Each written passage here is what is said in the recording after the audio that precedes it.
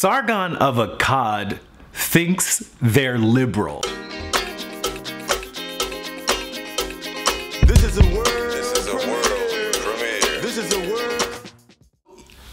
So y'all, I'm sitting here kind of losing my mind a little bit because basically, you know, I had someone on the channel, one of the viewers, leave me a link to a Sargon of Akkad video. And in this video, he explains why he doesn't talk about conservative issues, or why he doesn't talk about conservatives. So I don't know that much about Sargon of Akkad, but the videos that I've watched have usually been him talking about social justice or about feminism or about any number of progressive ideas in a derogatory way. So when I came across this video, I assumed that he was going to be explaining that, you know, conservatives, as far as he's concerned, don't really have issues, or that, you know, it's something that he agrees with. That he's a conservative. No, that's not the case. So he goes on to explain that the reason that he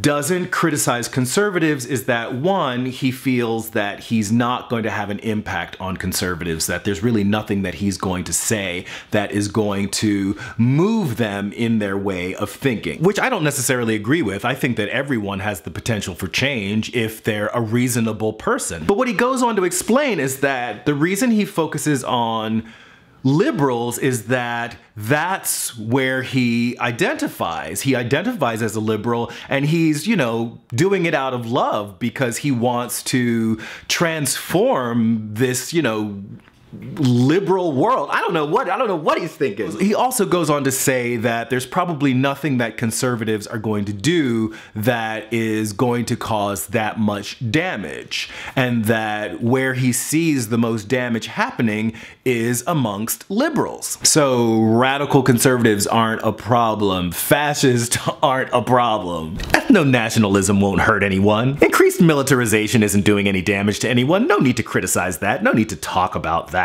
So I'm like, okay, so you look at conservatives and you think, well, there's not that much change that needs to be made over there. And if there was, there probably wouldn't be much of a chance of me having an impact.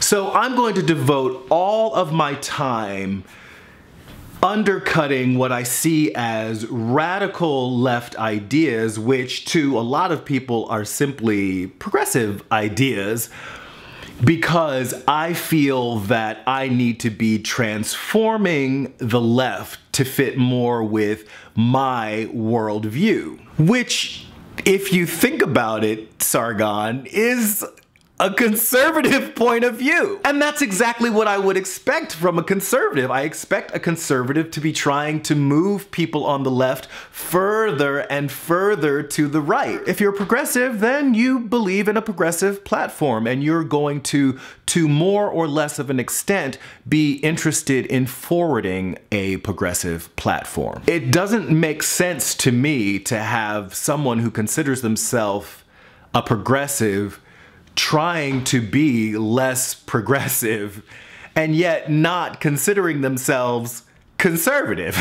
And of course, this becomes the problem, is that wherever you are on the political spectrum, you're going to feel like you are progressive. You're going to feel like that is the norm and that you want more people to move towards you. Like, your idea of a better world is a world where everyone is thinking along your lines politically, for the most part. Which is one reason I really don't identify with any particular political ideology, because it becomes this kind of confusing morass of, well, I'm this, but I don't agree with that, and I'm not that, but I do agree with some of what that has to say about that particular issue, as opposed to just being an individual and looking at the world and trying to come to some understandings about what are the things that work, what are the things that are important to you. So I find myself being labeled a radical leftist when I don't really even consider myself a leftist, and then find myself relating better to people who consider themselves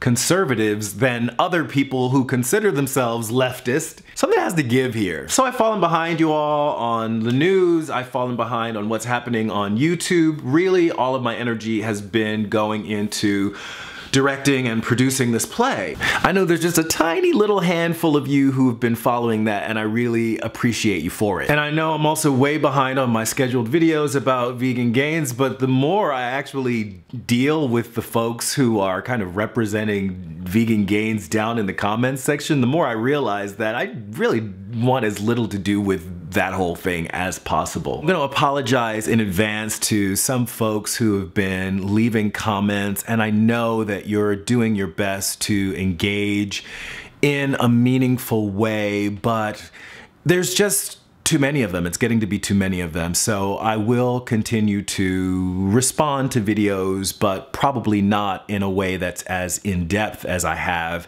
in the past. I'm also likely going to be muting some of the conversations. I get notifications on my phone and they come pretty regularly, and there are some people who just comment a lot and they don't really have much to say, and a lot of what they say is, you know, just very negative. So likely I'll be muting some folks, at least as far as receiving notifications on my phone. I continue to reserve the right to block anyone who just gets on my nerves, because I can. But for the most part, I'm gonna continue to try to moderate with, you know, love in my heart and patience and as much acceptance as possible. Big love out to all of you, and welcome to the new subscribers.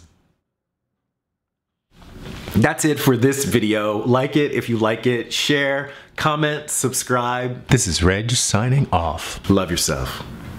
Peace.